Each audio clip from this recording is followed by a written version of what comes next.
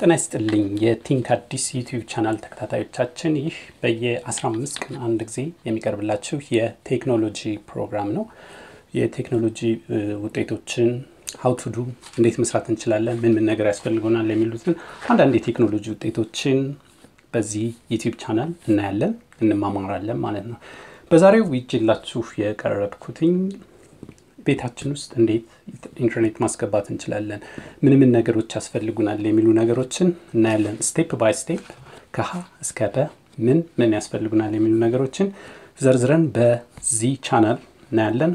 አብራችሁን ቆዩ።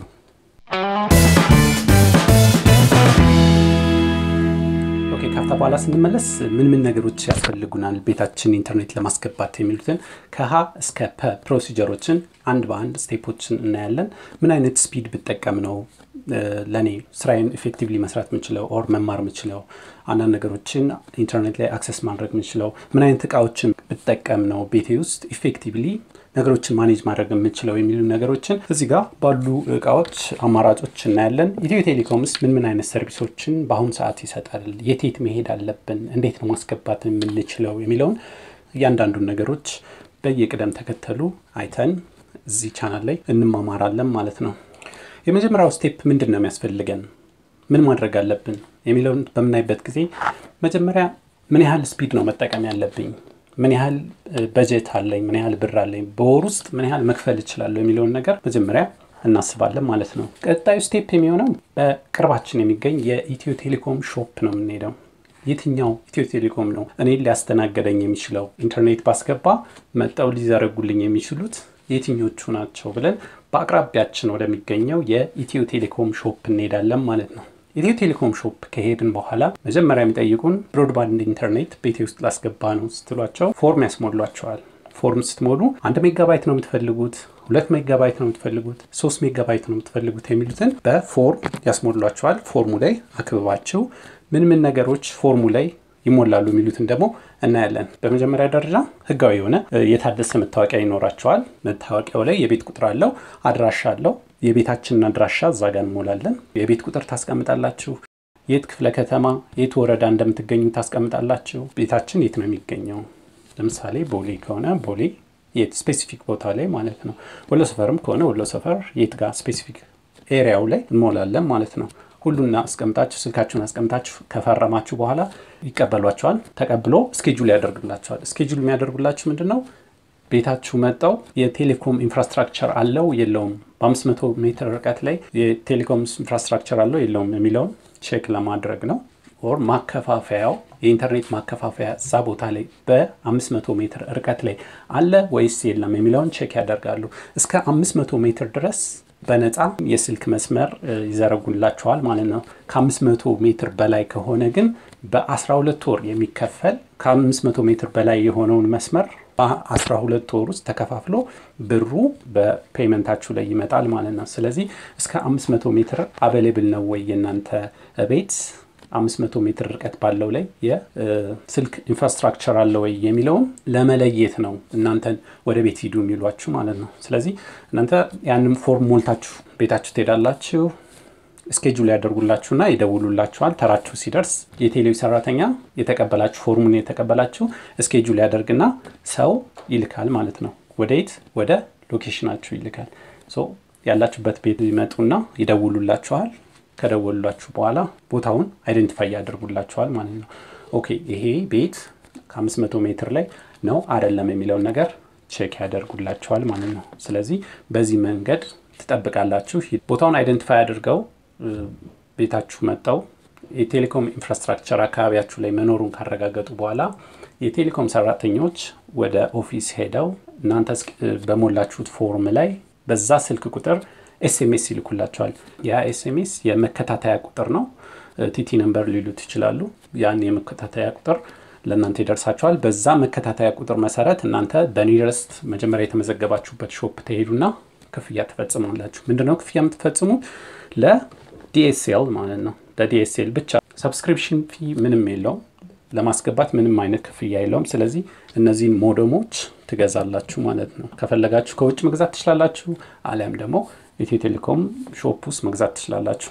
አይ እኛ ገዝተናል ካላችሁ ኮንፊርም ያደርጉላችኋል ማለት ነው፣ ገዝተዋል ብለው ማለት ነው። ካልገዛችሁ ደግሞ እዛው ስትገዙ ልክ በዛ መከታተያ ቁጥር ውስጥ ኦኬ ከፍለዋል የሚል ነገር ይሞላል። ስለዚህ ኔክስት ፌዙ ምንድነው? ሰዎቹ ስኬጁል ያደርጉላችሁና በምን ያህል ጊዜ ውስጥ መጣው እንደሚዘረጉላችሁ አይታወቅም። ሞስትሊ ከአንድ ሳምንት እስከ አንድ ወር ድረስ ሊሆን ይችላል። ከረንትሊ በወረርሽኙ ምክንያት ብዙ ሰው ቤቱ ስለሚውል ብዙ የኢንተርኔት ጥያቄዎች ስላሉ ከ15 ቀን እስከ ወር ድረስ ሊቆይ ይችላል። ይሄ ቪዲዮ እስከተቀረጸበት ድረስ ማለት ነው። then finally ይመጣሉ። እናንተ ይሄን ነገር ገዝታችሁ ቤታችሁ ውስጥ አለ። ኔክስት የሚሆነው ምንድነው? እሱን ደግሞ እናያለን። አብራችሁን ቆዩ። ቴሌኮም ሾፕ ውስጥ ከገባን በኋላ እነዚህ እቃዎች ለመግዛት ላይክ የዋጋ ሬንጅ አላቸው። ከ1400 እስከ 2200 ድረስ ሬንጅ አላቸው። ያም ማለት በሚሰጡት ጥቅም አኳያ ማለት ነው። 10 ሜጋባይት ፐር ሰከንድ የሚያስተላልፉ አሉ። እስከ 300 ሜጋባይት ፐር ሰከንድ ድረስ የሚያስተላልፉ የዋይፋይ ኦር ደግሞ ADSL ፕላስ ኢኩዊፕመንቶች አሁን ላይ ኢትዮ ቴሌኮም ኦር ደግሞ ውጪ እየተሸጡ ስለሆነ ምን አይነት ነገሮችን ነው መግዛት የምንችለው? ምን ያህል ባንድዊዝ ነው የምንጠቀመው? ከረንትሊ ቤታችን ውስጥ ከ10 ሜጋባይት በላይ ስለማንጠቀም ከረንትሊ ያሉት የኢትዮ ቴሌኮም የሚሸጡ ውጭም ያሉ ዲቫይሶች ከ10 ሜጋባይት ፐር ሰከንድ እስከ 300 ሜጋባይት ፐር ሰከንድ ድረስ ማስተላለፍ ስለሚችሉ ከዛ ውስጥ ገዝተን ኮንፊርም ማድረግ እንችላለን በዛ መከታተያ ቁጥር፣ አለም ደግሞ እዛው ኢትዮ ቴሌኮም ሾፕ ውስጥ መግዛት እንችላለን።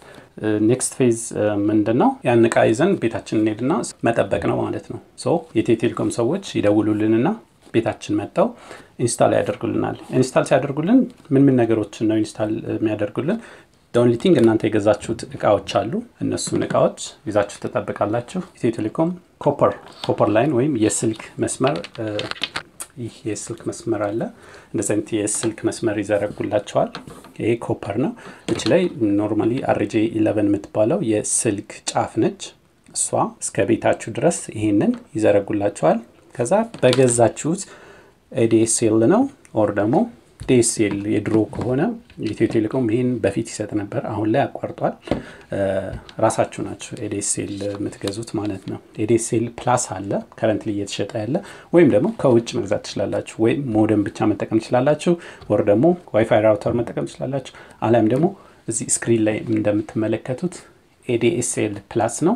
ይህ ADSL ፕላስ ቀደም እንዳልኳችሁ ከ10 ሜጋባይት ፐር ሰከንድ እስከ 300 ሜጋባይት ፐር ሰከንድ ድረስ መግዛት ትችላላችሁ። ይህ ADSL ፕላስ ብዙ የሆኑ ጥቅሞች ያሉት ይህ ሁሉንም በአንድ የያዘው ወይንም ኦል ኢን ዋን የምንለው TP-Link TD-W8961N የተሰኘው 300 ሜጋባይት ፐር ሰከንድ ማስተላለፍ የሚችል አንቴና ያለው ADSL 2 ነው የሚባለው። ስፔሻሊ ሞደምንም ዋይፋይም ሁለቱንም አጠቃለው የያዘ በመሆኑ ማለት ነው። ሶ ይሄን ዲቫይስ በመናይበት ሰዓት ምስሉ ላይ እንደምትመለከቱት አንድ የRJ11 ፖርት አለው፣ ላይን ፖርት አለው። አራት ደግሞ RJ45 ፖርት አለው። ይሄ አራቱ RJ45 ፖርት ወደ ራውተር ለማስተላለፍ አሊያም ደግሞ ኮምፒውተራችንን ኦር ፒሲያችንን ሰክተን ለመጠቀም የምንጠቀምበት ሲሆን እንደምትመለከቱት መሃል ላይ ዋየርለስ በተን አለው፣ ሪሴት በተን አለው፣ ፓወር ኦን ኦፍ በተን አለው፣ ፕላስ ደግሞ 9 ቮልት ወይም 12 ቮልት የሚቀበል ፓወር አዳፕተር አለው ማለት ነው። ሁለተኛውን አይነት የሰርቪስ አይነት ደግሞ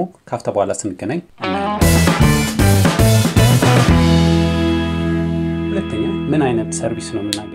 የቪዲዮ ነው የምንጠቀመው። የቪዲዮ ማለት ኢቮሉሽን ዳታ ኦፕቲማይዝድ ማለት ነው።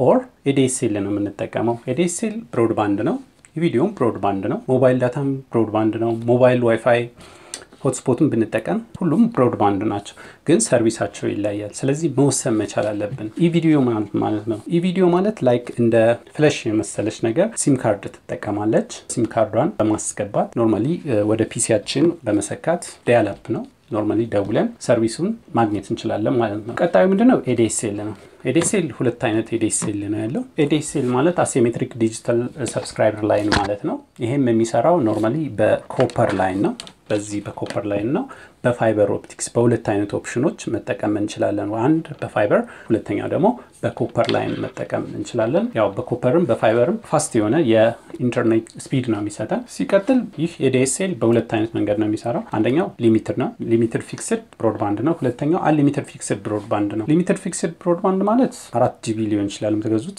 2GB ሊሆን ይችላል 6GB ሊሆን ይችላል ስለዚህ ሊሚትድ ነው በወር ውስጥ እሱን ከተጠቀምን በኋላ ያለውን በሳንቲም ያስከፍሉናል ማለት ነው ሁለተኛው አንሊሚትድ ነው አንሊሚትድ ማለት ፊክስድ ነው unlimited fixed broadband internet ነው የሚባለው ይሄ unlimited fixed broadband monthly fixed payment ነው ያለው ለምሳሌ እናንተ ሰብስክራይብ ያደረጋችሁ 1 ሜጋባይት ከሆነ 1 ሜጋባይት ስንት ነው 1 ሜጋባይት currently ድሮ በነበረው ዋጋ 978 ብር ነበረ አሁን ላይ ባለው ዋጋ ግን 499 ብር ነው ማለት ነው ሁለተኛው 2 ሜጋባይትስ ነው 2 ሜጋባይትስ በድሮ ዋጋ 1768 ብር ነበረ በአሁኑ 699 ብር ይሸጣል ማለት ነው ሶስተኛው 3 ሜጋባይት ነው 3 ሜጋባይት ሰብስክራይብ ማድረግ ከፈለጋችሁ 2746 ነበር በፊት አሁን ላይ 899 ብር ነው 4 ሜጋባይት ማስገባት ከፈለጋችሁ በፊቱ ዋጋ 3191 ብር ነበር አሁን ላይ 4 ሜጋባይት 1099 ብር ነው ማለት ነው ምርጫችን ምንድነው የቪዲዮ ነው ወይስ ADSL ADSL ደግሞ ሁለት አይነት ADSLዎች አሉ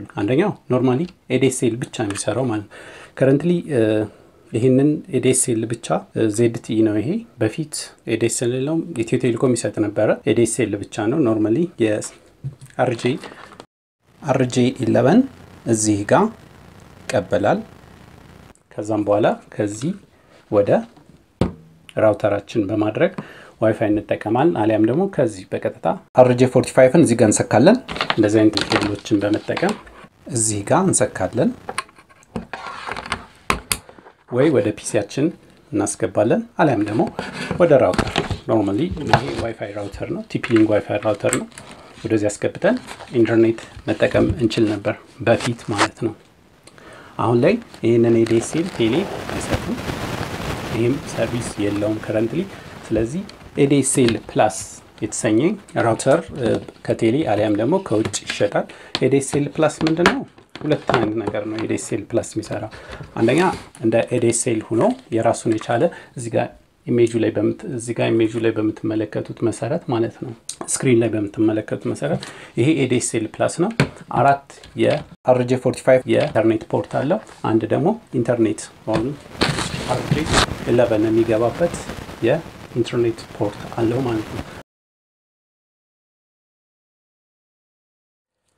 ክፍያን በመመለከት ጊዜ ብዙ አማራጮች አሉ ስፔሻሊ ADSLን በመጠቀምበት ጊዜ ወርሃዊ ክፍያችን አሁን በጣም በብዙ ፐርሰንት ቀንሷል 1 ሜጋባይት ለ3 ለ4 ሰው በቤት ውስጥ ለመጠቀም በጣም በቂ ነው 2 ሜጋባይት መጠቀም ከፈለጋችሁ 2 ሜጋባይት እስከ 5-6 ሰው ቤት ውስጥ ስለሆነ እንደያጠቃቀማችን ይለያያል በነገራችን ላይ 3 Mbps ማለት ነው ሜጋ ቢትስ ፐር ሰከንድ ማለት ነው እዚህ ጋር ብዙ ግራ መጋባቶች ይታያሉ በባይትስ እና በቢትስ መካከል ያሉት ልዩነቶች ማለት ነው 1 ሜጋባይት ማለት ባይት ነው እንጂ ሜጋባይት አይደለም ቢት ነው ሜጋቢት እና ባይት ልዩነት አላቸው በሶስተኛ ደረጃ የምናየው የሞባይል ዳታ ነው ሞባይል ዳታ ማለት ኖርማሊ ወይ በስልካችን የምንጠቀመው ሞባይል ዳታ አለ አለያም ደግሞ በዚች በዋየርለስ ሞባይል ዋይፋይ ሆትስፖት ነው የሚባለው እቺ ሞባይል ዋይፋይ ሆትስፖት ዋጋ ሬንጁ ከ3000 እስከ 4000 currently እየሸጧት ነው